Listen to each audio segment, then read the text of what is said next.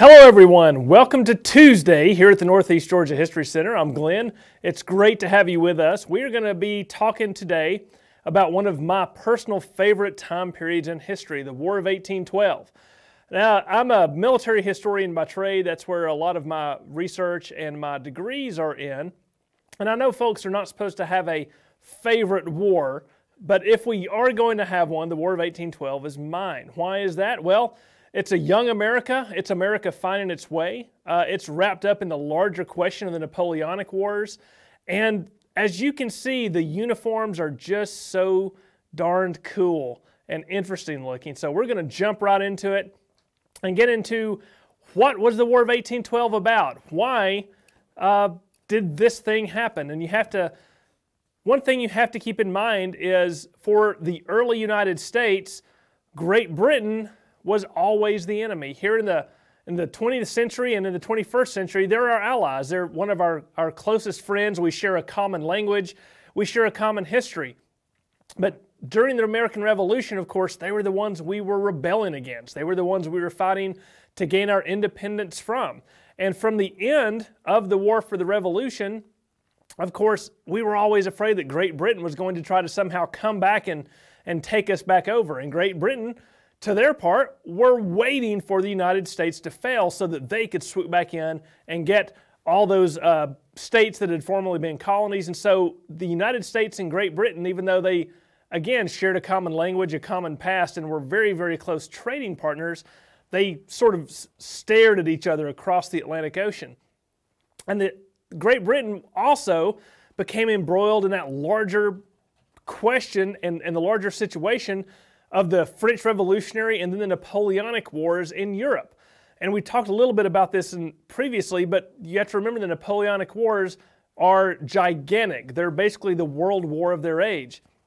They spread across all of Europe, and Great Britain and France especially are in a war for survival of their nation. That's how they see it.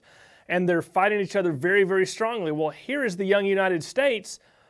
And you have to remember, this is not the United States of today. We do not go from sea to shining sea in 1812. We're actually very small. We only go really to the Mississippi River, and there's a lot of land past that does belong to the United States, but we haven't settled it. We haven't been able to take advantage of those resources. The United States is still very small, very young, and very dependent for its trade and its economic prosperity on being able to exchange goods with other countries. Now, those countries are at war with each other. They don't want us to trade with their enemy, and so they each begin to put things in place that make it hard for the United States to stay neutral in this war. France, of course, wants those supplies from America. Great Britain wants those supplies from America. Great Britain has a navy, and that navy, of course, sails along the oceans, and for our goods to get to Europe, they have to go across the ocean, and Great Britain's navy begins to stop that. Great Britain uses its ships, its warships, to board our peaceful merchant ships and stop them and keep them from going where they want. They also begin to take American sailors, who they believe may be British, and impress them or force them into serving in the British Navy. This causes a huge stir in the United States. The United States is also looking to secure its borders both north and south. To the north with Canada, which has remained a British-controlled area.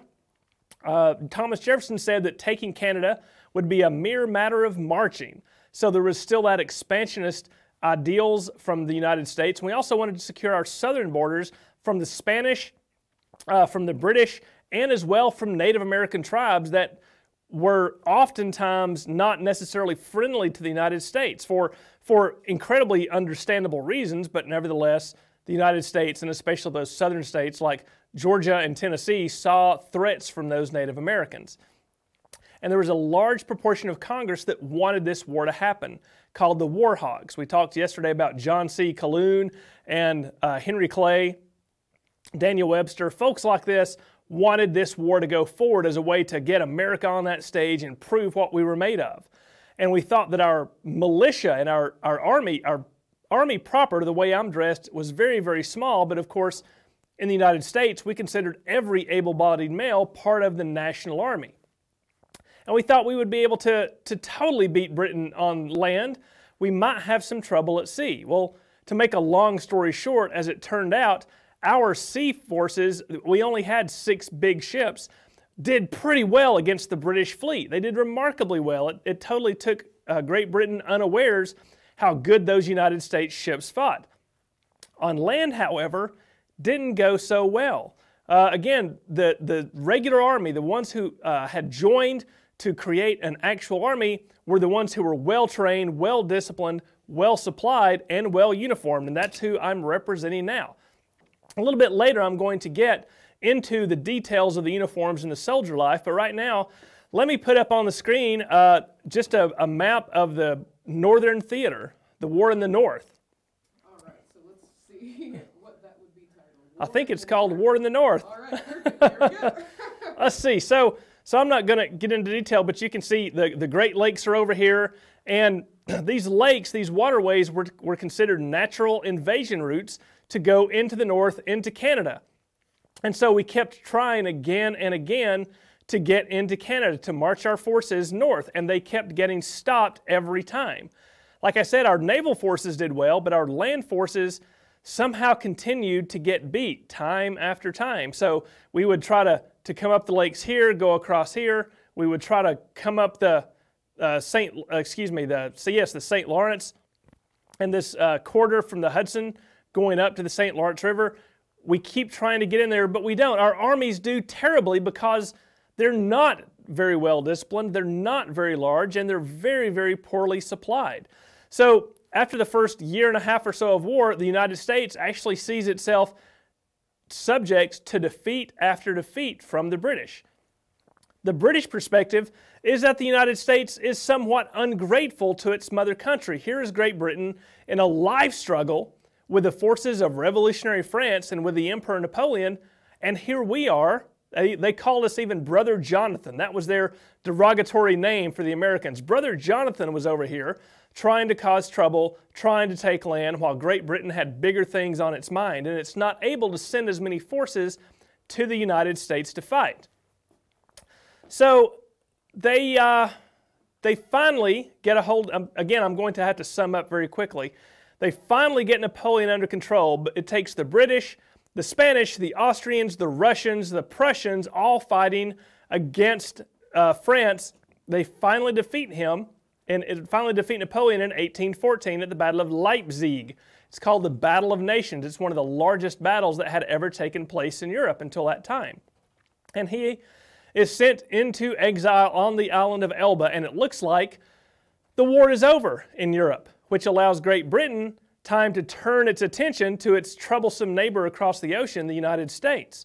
And it takes these veteran soldiers that had been fighting in Spain, and it decides to have an expedition to go forth and attack the United States. And they do an incredibly good job. They sail into the Chesapeake Bay, they land near our capital of Washington, D.C., they march into the capital after a battle where they swept aside the American forces at the Battle of Bladensburg, well known for how much the Americans ran. As a matter of fact, the British called it the Bladensburg Races. And they marched into Washington, D.C., and in the middle of this gigantic thunderstorm, they set fire to the White House, they burned the White House, they burned the Capitol, and it looks like there are even more British soldiers on the way.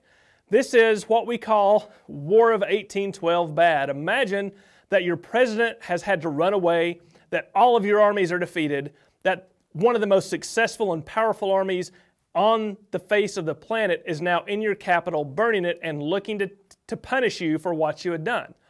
They then march to Baltimore, and they are going to take Baltimore because Baltimore is not the capital, but it's a very important economic center. It's a large port, and a lot of businesses and people live there. And they try to march their armies there, and they try to take it with a naval blockade. They pull all of their naval ships and begin to bombard a place called Fort McHenry in Baltimore there. And a song comes from this, and I bet you've heard it. It is our national anthem today, the Star-Spangled Banner. Oh, say can you see by the dawn's early light what so proudly we held at the twilight's last gleaming. This was written by Francis Scott Key as he watched the bombardment of the British ships against the American Fort McHenry. He didn't know if the fort was going to last, and he's writing this poem about the incredibly patriotic spirit that he has when the dawn comes and he sees the Star-Spangled Banner still flying above the fort. And this gives hope to the Americans, and this poem immediately goes across the country, and the British are not able to go into Baltimore, and they have to leave. And during this attack on Baltimore, their greatest General Brock, is actually killed by an American sniper who's climbed up in a tree. And so this British force now says, well, we need to go somewhere else in the United States and punish them and see if we can't win this war. So they decide to go eventually to New Orleans. But I want to back up a minute before we get to the Battle of New Orleans and talk a little bit about other things that were going on during the War of 1812 here in the Southeast. This is the part of the war that most folks don't remember. And it began really as a civil war between Indians that belonged to the Creek Nation.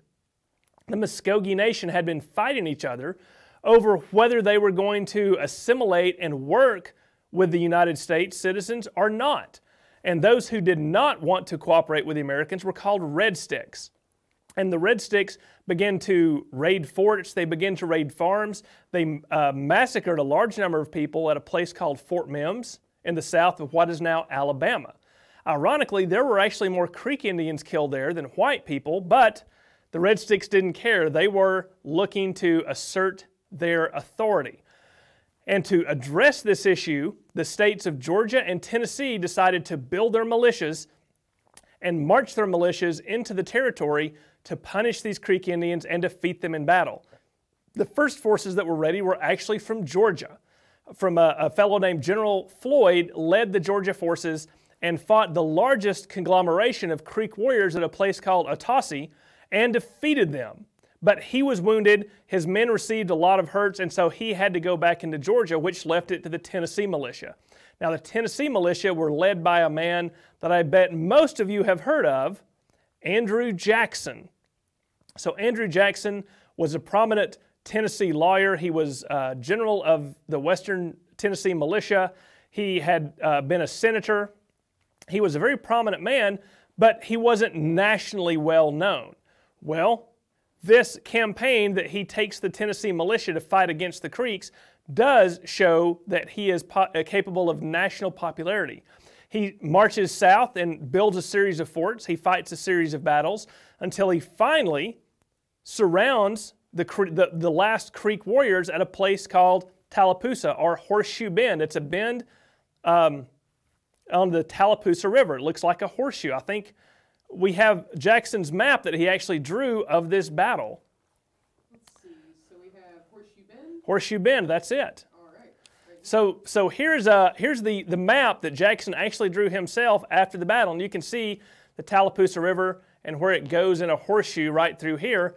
And the Creeks had fortified, they had built a village in the crook of this river and built a barricade across it right here. And so Jackson's forces, which are mostly militia, have to attack this. He has 2 cannons, but he also has a regiment of United States regulars, the 39th U.S. Infantry. He has a lot of Tennessee forces, and he has some famous people that take part in this war. David Crockett is part of the Tennessee militia that comes and fights against the Creeks. Sam Houston is in the 39th U.S. Infantry, and he will, of course, go on to become the father of the Texas Republic, but right now he's just an officer in this unit, and he is one of the first officers over the wall, and he is badly wounded. When these men finally attack, they go over the wall. They have the help of the Cherokee Indians. Yes, the Cherokee are fighting with Andrew Jackson against another Native American tribe. Again, the politics and the interactions are very complex and very interesting in this time. The Cherokee are really the key to Jackson's victory. They go behind that horseshoe and they begin to swim across and attack it from the rear at the same time that Jackson's army is attacking from the front. And so they're able to totally overwhelm the Creeks at Horseshoe Bend, and it is actually, for Native Americans, the deadliest single day in American history. They lose between 700 and 800 warriors on that day, and it totally defeats them. And the Creek Nation is forced to sign the Treaty of Fort Jackson, with which they give up a large amount of territory. I think we have another graphic to show you how much territory they give up. Treaty of Fort Jackson, I think it's called. So you can see the modern states of Florida, Georgia, Alabama, and Mississippi. The area in orange is how much land the Creeks had to give away because they had been defeated by Andrew Jackson. And this is the Treaty of Fort Jackson. Look how much land this is. It's a good part of Georgia. It's most of the modern state of Alabama. So they are forced to surrender a huge amount of land. This victory over the Native Americans, coupled with this new property that the United States owns, makes Jackson famous throughout the entire country. And even though things had not been going very well in the north, Jackson himself is seen as someone who is a successful general, who can lead troops in battle and win. This becomes incredibly important, and as a result, he's placed in charge not only of the Tennessee militia, but of the entire southwestern military district, which includes New Orleans. And of course, he realizes, he gets information that the British are heading to the Gulf of Mexico. Maybe they're going to attack Mobile, maybe they're going to attack New Orleans. So he is the one who leads the armies at New Orleans. And again, you have to remember, the British are incredibly powerful. Just because they had to leave our capital and come down south doesn't mean they're defeated. They still have a very effective army. They still have the greatest navy in the world. They still have the most experienced generals. And they're going to attack New Orleans, which is incredibly important because it controls all the trade on the Mississippi River. Well, the British land, and Jackson immediately attacks them in a night battle, which totally takes the British by surprise, and they're not sure what to do. Jackson has 2 regiments this time of U.S. regulars, the 44th and the 7th U.S. Infantry. And these forces are really the core of his army, but his army is probably one of the most diverse that the United States had ever fielded at that point. We have white Americans, we have free blacks, there are slaves, there are Choctaws, there are Creoles and Cajuns. They are coming from everywhere to fight in this army on the plains of Chalmette, which is the name of the plantation. And this is actually where I'm standing. What you see behind me is called Line Jackson. This was a defensive fortification that he built. He threw up a trench and created a stockade, and he put artillery, he put cannon at different intervals along this line, and it was those cannons that made it a very, very secure position. Those cannons turn into giant shotguns and can send out hundreds of little lead or iron balls at once every time they fire. The British realize that they have to attack, they have to win this battle, and so they set up their best soldiers and they go to the attack. And through a tragedy of errors and through a miscommunication galore, they're not able to get their attack going the way they want to. And all of those cannons and all of those men at Line Jackson totally obliterate the British army, and they give it one of the worst defeats it's ever suffered. So bad that after a couple of days, the general who's left in command, Pakenham was killed at the battle. His second in command decides that they need to go ahead and leave. They get back on their ships and they sail to England, because they'd gotten word that a peace treaty had been signed between the British and the Americans the day before Christmas on Christmas Eve on December 24th in England. It had taken that long for word to get to the United States that the war was officially over, and the battle was fought on January 8th, 1815, which means the battle was technically fought after the peace treaty had been signed, but that isn't too important, because what that meant was America was certainly able to make sure that the terms of the peace treaty were followed. Now, that in a nutshell is the course of the War of 1812. There's so much more to it, but you have to remember that America is really trying to build up an army that it hadn't had before. During the American Revolution, even, people were afraid of a standing army, because a standing army was expensive, which means taxes had to be high. A standing army could be used to go into different countries and attack. A standing army could be used to oppress the population. Why did Americans think this way? Because that's what the British Army had done in the colonies before the American Revolution. And so we were very nervous about a standing uniformed army.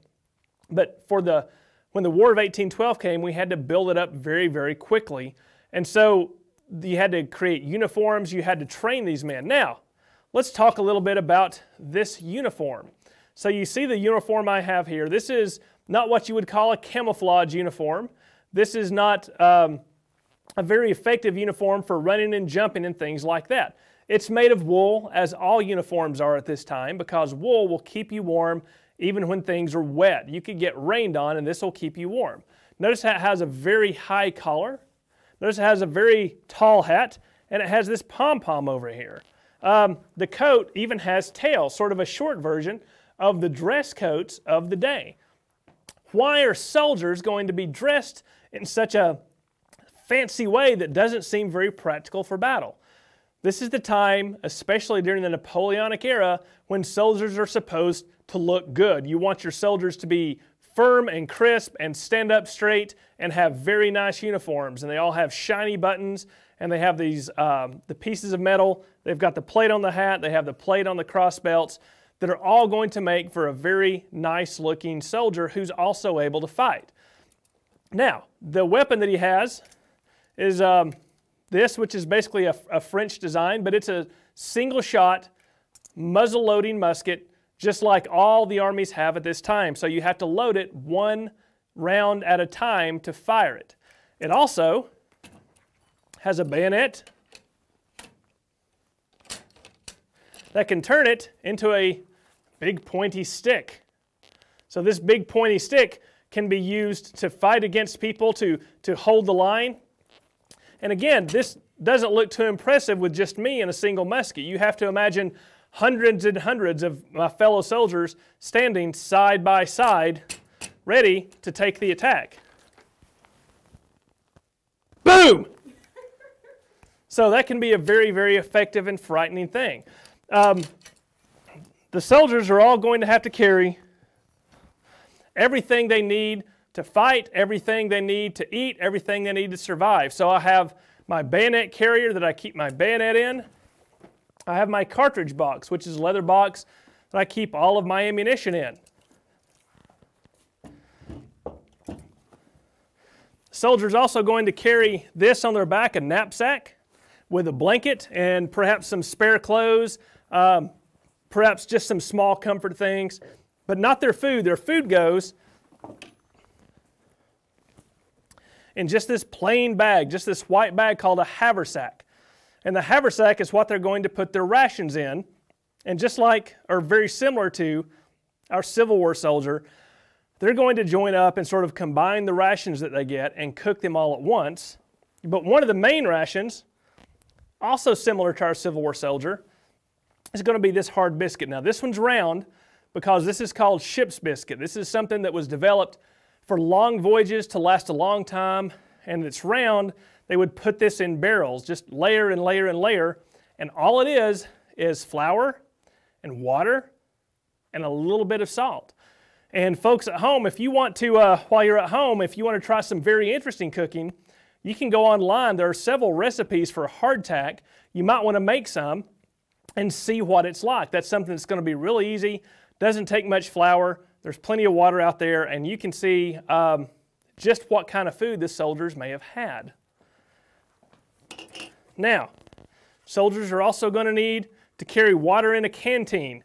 Soldiering, marching, fighting is thirsty work, and this is just a wooden canteen, sort of they called it a cheese box because it was two pieces of wood with another piece of wood wrapped around, and you could fill it up there with a hole and just plug it back up and then carry it on you. So a soldier's life is going to be pretty easy. His equipment is going to be pretty simple, but there's a lot of marching to it. Now, there were always more militia than regular soldiers. These regular soldiers are going to all be dressed in some type of uniform. The militia or the volunteers may have a much more basic uniform, or they may have no uniform at all. They may have weapons they've brought from home. They may have weapons issued to them by the government or by the state governments.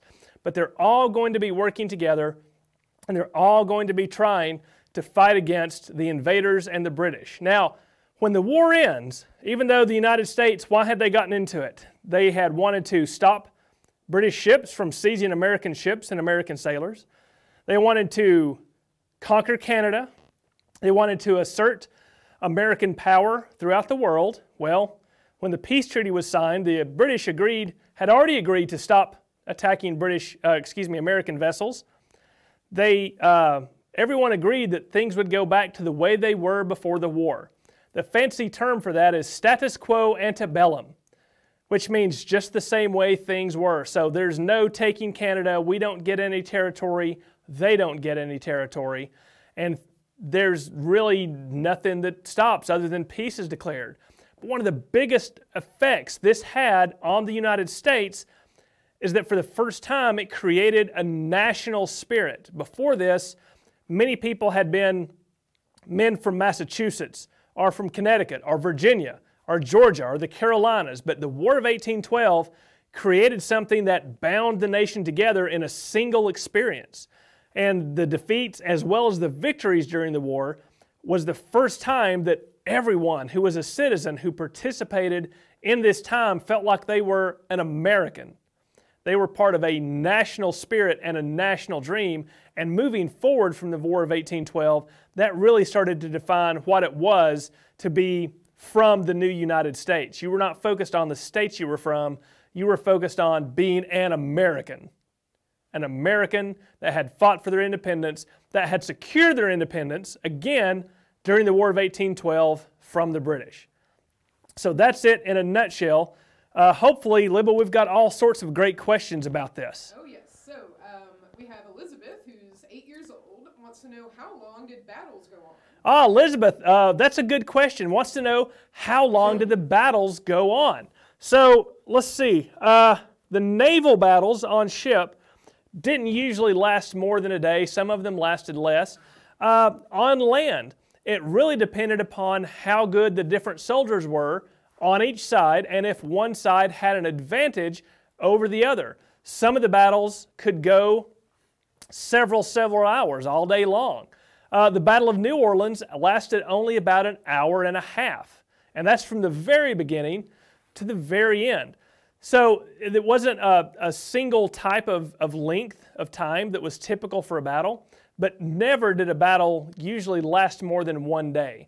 If one side began to beat the other one, the one who was being beat tended to begin to surrender, tended to begin to run away, and once one side had a very distinct and important advantage, that was it. The battle was not going to last much longer than that. Susan wants to know, do you participate in any reenactments? And is there a reenactment of War of 1812? Oh, yes. So Susan wants to know if I participate in reenactments and if they have reenactments of the War of 1812. They do.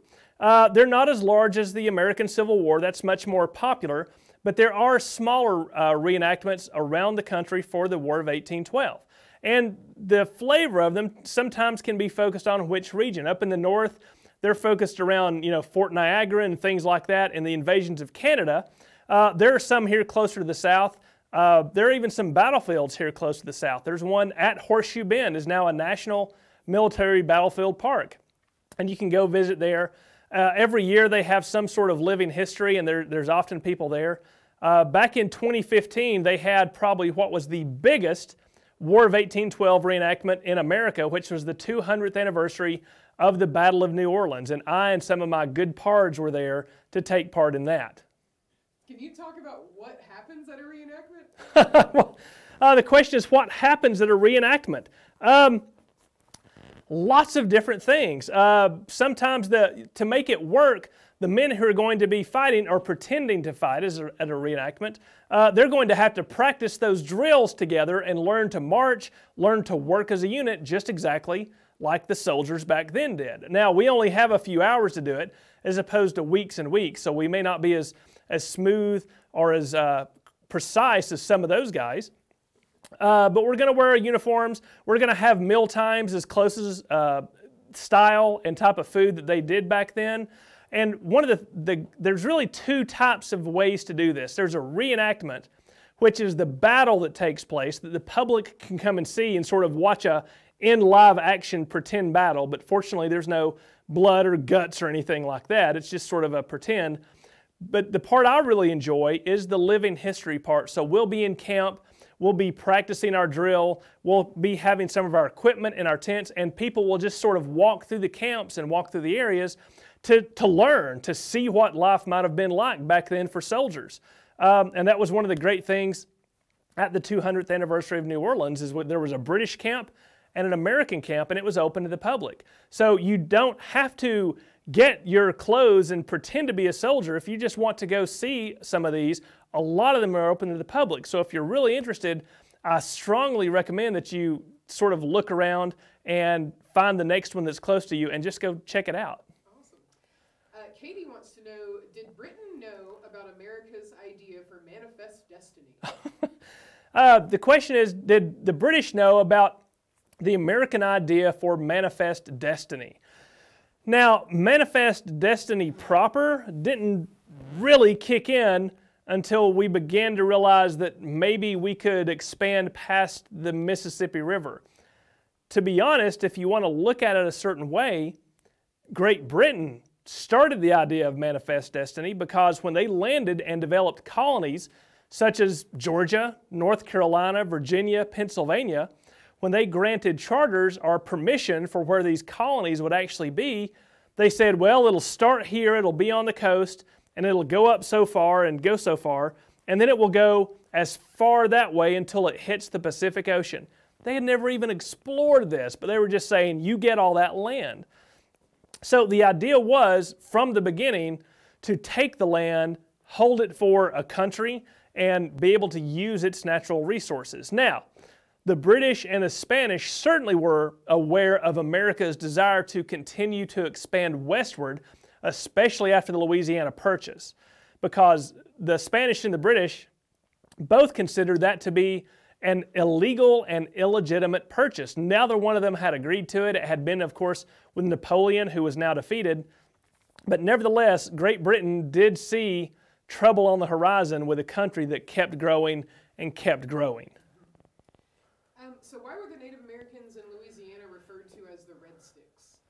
That's a good question. So why were the Indians in Louisiana referred to as Red Sticks? Not necessarily Louisiana. The ones we're talking about are in the Mississippi and Alabama territories, which of course now are mostly the state of Alabama. And the Red Sticks were a particular faction that believed in fighting against the spread of American politics, society, and especially economy into traditional Native American lifestyles and traditional American lands. Some people, some Native Americans did want to work with the Americans as much as possible. It meant prosperity. It meant education. It meant peace. But those who wanted to maintain their traditional roles were willing to fight for it, and that means, of course, violence. And the Red stick was sort of the symbol of, what am I trying to say? In this particular Creek culture, picking up the red stick meant that you were going to go to war. That meant that you had symbolically decided that you were going to fight for a particular cause or what have you. So these Indians were known as the Red Sticks. Sophia, who is 11, would like to know what the metal thing is hanging from your uniform. Ah, Sophia, that's a good eagle eye. I always wait to get this question about what this dangly thing is that's hanging from my uniform. Let me come a little closer and show you. This is a whisk and a pick. So it hangs from my uniform, and it has a small, like a brush here, and then it has a long, thin, I don't know if you can see that, piece of metal right there. And I have that so that when I am firing my musket, the type of powder we use can be very dirty. So I will use this to brush away, to sort of clean that and brush it, and then the little pick part to clean the touch hole so that my weapon will continue to fire. It's really a small, handy, personal musket maintenance tool. That's what that is. And of course it's hanging here so that when I'm firing, the musket's going to be here a lot of times, so I'll be able to reach down and use it, and it's always there where I need it. But that's a good eye that you saw that. Leslie wants to know how the soldiers slept and where. Leslie would like to know how the soldiers slept and where they slept. So sometimes there were tents that they could set up to keep the weather off of them, keep the sun, keep the rain. But inside the tent was the ground. And so they might lay on the ground, they might have a blanket. If they were lucky, and if they were willing to bear the weight, in their knapsack they might carry 2 blankets. That's if they had a tent. More often than not, when they were marching and on campaign, the soldiers are just going to take off their equipment, lay on the ground, and go to sleep. So how many of you have, on a camping trip, just gone outside, found a nice comfy spot in the woods, and just laid on the ground and slept for 8 hours? Probably not very many of you, but that was a very, very common thing for soldiers of all sides to have to experience. Talia, who is 9, wants to know which battle, let's see, oh, this might be a typo, determined who won. So which battle was the So Talia wanted to know which battle determined who won the war. So there wasn't really a single battle that determined that. I think what happened was, you're kind of on the right track. The problem was there was no single battle that determined who was going to win, if that makes sense. Neither side was able to defeat the other in such a way that they would be able to say, well, you have to surrender because we've beaten you so bad. New Orleans did assure American victory. It was a huge, huge victory for the Americans and a big defeat for the British. But again, the peace treaty had already been signed, and whether or not the British would have kept going if the treaty had not been signed is guesswork. It's up in the air. The odds are they probably would not have. Remember, England had just been through 20 years of expensive, bloody, horrible war all over Europe. And the last thing they're going to want to do is maintain that war when there's no reason.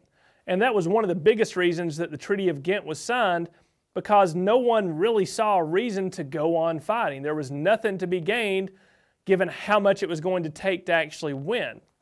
So to answer your question, no single battle determined the outcome of the war, because there was no battle where someone won so big they could dictate terms to someone else. How much time did it take to load a musket? So how much time? The question is, how much time did it take to load a musket? The common belief, the common knowledge is that a good soldier could load and fire their musket about 3 times a minute. Let me sort of go ahead and show you how that would happen. So, like I said, you've got your cartridge box. I'm not actually going to load and fire because that would be smoky and messy, but I will show you that each little cartridge, it's a little tube of paper, and in the tube of paper is a lead ball and the gunpowder, right? So, to load the musket, I'm going to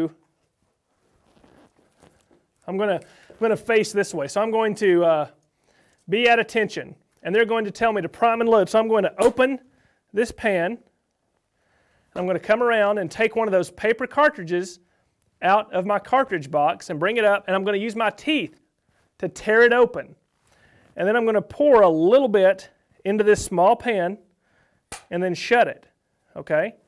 Then I'm going to come around this way, and I'm going to pour that powder from that paper tube down the barrel. Then I'm going to put the ball down the barrel and draw my ramrod and push that ball and powder all the way down.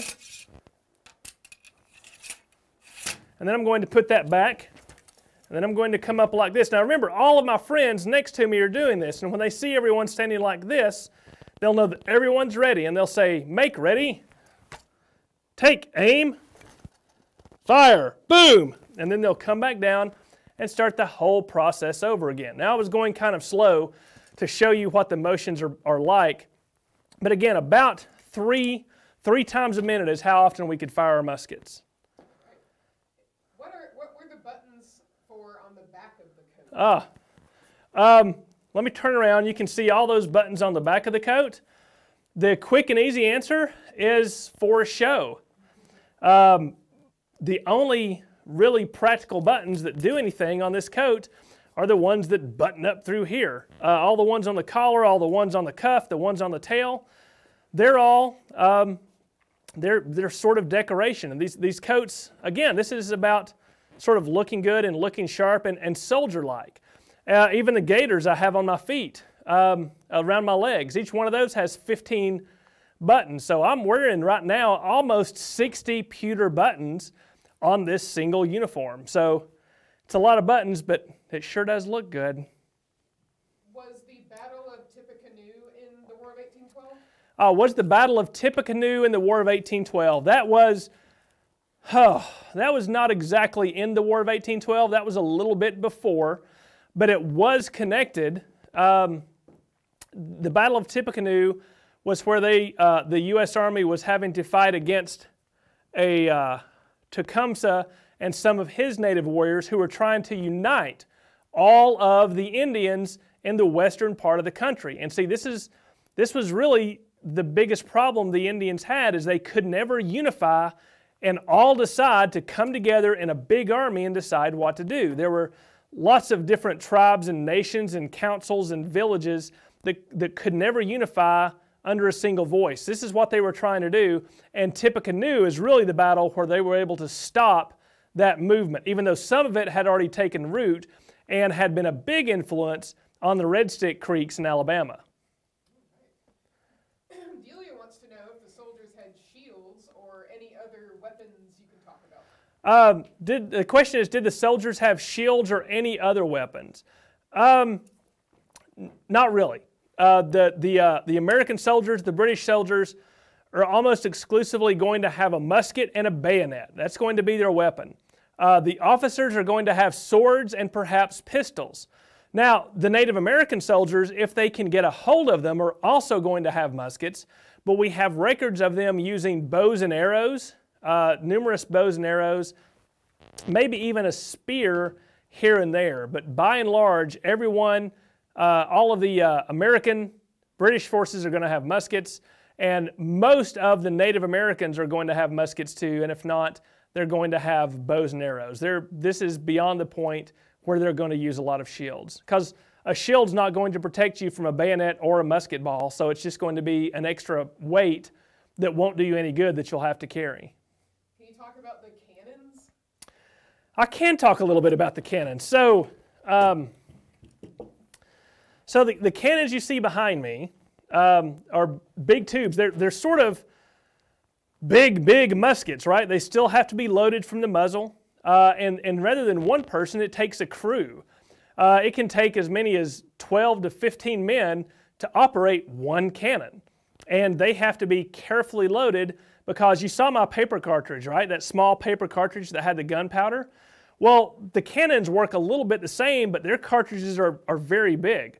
Some of their cartridges might have an entire pound and a half of powder.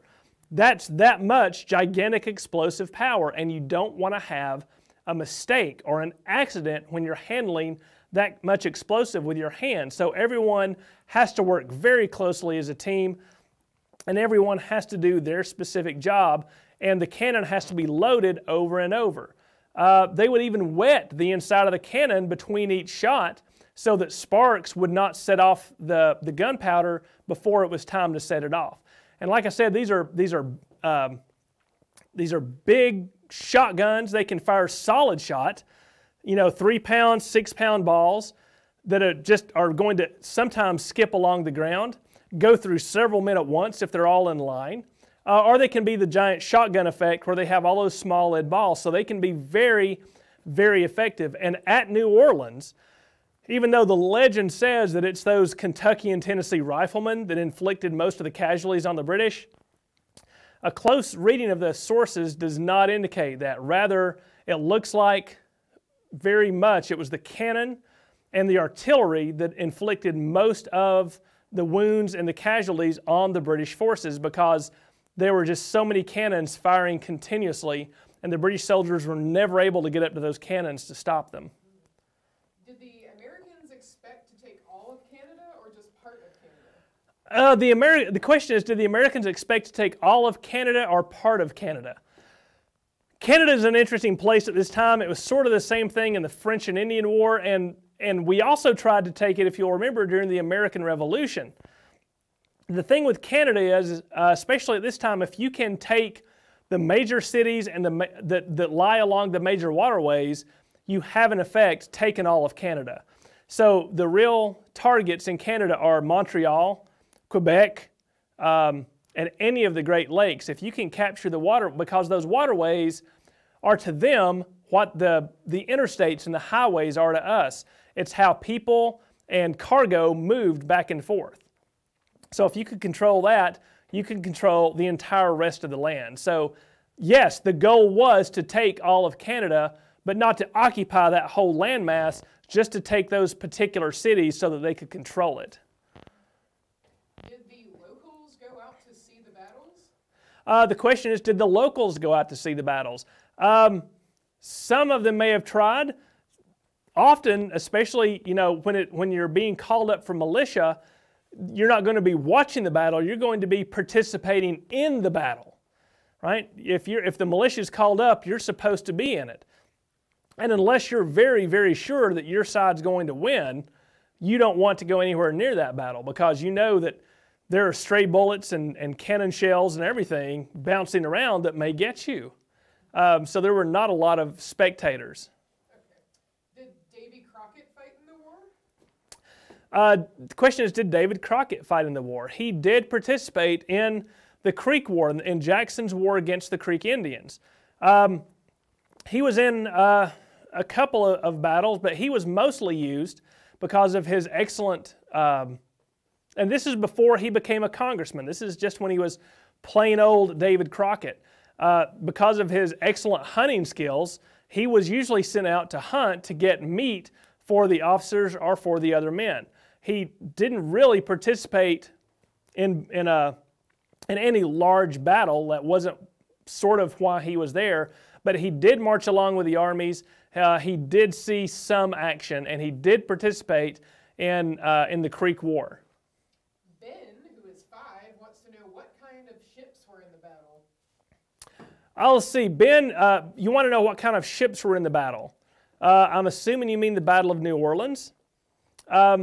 If not, go ahead and type that to me, which one you're talking about. But there were ships involved in the Battle of New Orleans because it's right there, right along the Mississippi River. And so the Americans had a couple of ships that participated to help stop the British from getting to the city. The British were able to destroy one of them, but another ship just sort of stayed right there and at all the right times, and they were able to use the opportunity to fire into the sides of the British Army. This was a very effective fire.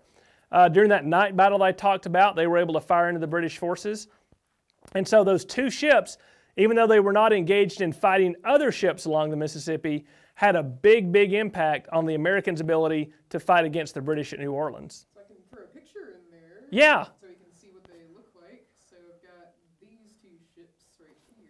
Yeah, well, so these are some of the bigger ships. I think this is the Constitution and maybe the Guerriere.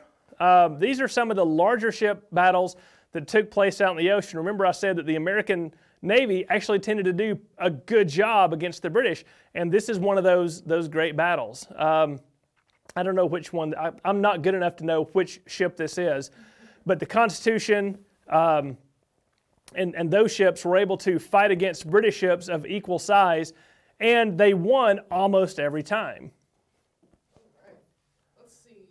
Do we know how many people died in the War of 1812? We do know how many people died. I, of course, don't know off the top of my head. I do know that more people, as with wars at this time, more people tended to die of disease than from actual wounds sustained in battle. And especially during the American forces, you have the militia who are coming from all over the country and getting together in large groups of people for the first time. This is the opposite of social distancing, right, and stay in place, they're all coming together in one big gathering, and they start spreading disease like crazy. So I know that estimates of American deaths due to disease are perhaps as high as 15,000 during the course of the war. Yeah, it was 15,000 for Americans. All right, so next we have, did any women fight or serve in the war? The question is, did any women fight or serve in the war? Not that I personally am not going to be involved in combat, but they are going to be involved in campaigning. And sometimes that's just as hard as actually having to do a lot of the fighting. All right, let's see. I'd like to know the range of the rifles for that, or the muskets. Right. Oh, so yeah, the question is, what is the range of the musket? So it's important to make the distinction. We're talking about two different types of weapons. We're talking about muskets, which is what I have, which is what the soldiers had. It's a smooth bore. That means it's just like a pipe on the inside. There's nothing in there that shoots a round ball. There's a rifle, and on the inside of the tube, instead of being smooth, it's got grooves cut that spin, that are like a spiral groove that go down the path of the barrel. The advantage to the rifle is that it makes that bullet spin, so it makes it much more accurate, and it can make that bullet shoot further when it's being more accurate. So an accurate rifle shot might be as much as 150, 200 yards. In the hands of a really good marksman, maybe even more than that. The musket is not going to be able to be that accurate. An effective range for the muskets is about 50 to 75 yards, because that ball moves around in that smooth barrel and doesn't spin. It's like the difference between throwing a soccer ball and throwing a football. That's exactly the kind of mechanics you're talking about. The problem is, to load a rifle takes about 1 minute for one shot. And most rifles at this time do not accept this bayonet. So if soldiers start to get too close to you, the riflemen are going to have to run away because they don't have that kind of weapon. The musket does have a bayonet, and you're able to load that musket 3, and if you're really good, 4 times a minute. So you're able to shoot much more often, and the lead balls that are shot from a musket tend to be bigger. So they can also cause more damage. So those are sort of the differences between the two different types of weapon and how far they can shoot. Eden, who is 10, wants to know exactly what the design on your hat is. The plate? Yes. All right, yeah, so Eden wants to know what the design on my shako is. So let me get a little bit close. You can see this is a standard infantry plate that goes on the shako. You can see it's got that classic American eagle there. That most of the American symbols from this time, the belts, the plates, things like that, are going to have an American eagle on it. That's what that plate is. And of course, you know, the inside of it is just real basic. It's got this shape to the side, but the dangly parts, the cord in the front, the plate, the pom-pom here on the side, are all about just making this is not meant to be practical. This is meant to be soldierly and dashing looking. That's why it's like that. All right, so let's see. I think that, are there any American ships from the War of 1812 still in existence? So the question is, are there any American ships from the War of 1812 still in existence? Yes, there is. One of the most famous ships in naval history, the USS Constitution, which was built very early on in the it was started to be built in the 1790s and was finished. This was when President Washington was still in office, and he wanted to help create this Navy. So the Constitution was one of 6 frigates that was built to basically be the American Navy. And that is the ship that was perhaps the most famous from the War of 1812. It's called Old Ironsides because in its battle with the British ship, sailors would look out and they saw British cannonballs literally bouncing off the side of the ship. Mostly because the ship was so thick, the side was so thick, and it was made of live oak, which is a very, very strong oak that coincidentally you can only get that in Georgia. So a lot of what makes Old Ironsides is because of that Georgia live oak. It still exists. It's up, where is it? I think it's up in Boston. and you can still visit that. I think that's where it was built. And it is the oldest existing commissioned warship in the world that's still afloat. Wow. Let's see. How many ships were sunk, or was it common for the ship to actually sink? So the question is, was it common for the ship to sink, and if how many were sunk? The war between Great Britain and America, we're not talking about big naval battles. Most of the naval battles are one-on-one ship or one-on-two or two-on-two, something like that. In the Great Lakes, there may be some bigger actions, but even then, you're still only talking about 10 or 15 ships. When you're in the middle of a battle, when you're fighting a warship, you want to sink that ship because it's trying to sink you. But a lot of the naval combat in the War of 1812 wasn't warship to warship. It was warship to merchant ship, which is not really necessarily heavily armed. If it's armed at all, it's carrying goods across the ocean. And these sea captains would want to capture those, number one, because it would deprive the enemy of those supplies that the ship carried. And number two, any goods that were carried on those ships got to be kept, and the amount of money that they were worth was split up amongst the captain and the crew, which made them fight very hard and helped make a great many fortunes during the war. All right, folks, we have had a great time today talking to you about the War of 1812. Hope you learned something. Hope you enjoyed this. Like I said, this is one of the most fascinating time periods in early American history. Thank you for joining us. If you can support us in any way and keep these programs going while everyone's at home, we would appreciate that. Just go to our website and click on that donate button in the upper right-hand corner. But if you can't do that, one thing you can definitely do for us is tell all of the friends and all the family that you possibly can to tune into these broadcasts. Tomorrow we're going to be looking at some early American medicine right around this time, and perhaps a little bit back into the colonial American history about what medicine was like and medical practices. But until then, stay safe and take care.